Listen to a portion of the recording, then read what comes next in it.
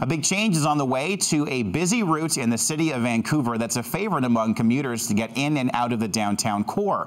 The city is preparing to shut down a portion of Powell Street in order to make some major improvements. Greg is there. He joins us now live with the details. Good morning, Greg.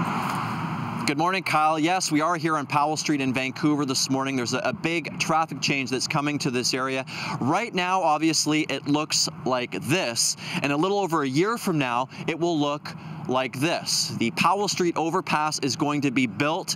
It's going to have 4 lanes for vehicle traffic, sidewalks for pedestrians, and a bike lane. And this project means that Powell Street between Clark Drive and Hawks Avenue will be closed starting on June 24th and will remain closed until the summer of 2014. It's going to be a year of adjustment for business owners in this area and commuters as well. This is a $50 million project with $3.75 million coming from the city. The rest of the funds are coming from Transport Canada, CP, TransLink, and Port Metro Vancouver. The city says once this overpass is done, it will improve traffic flow in this part of the city, but it's going to be a bit of a headache probably for commuters and maybe even a bigger one for some of the business owners in this area.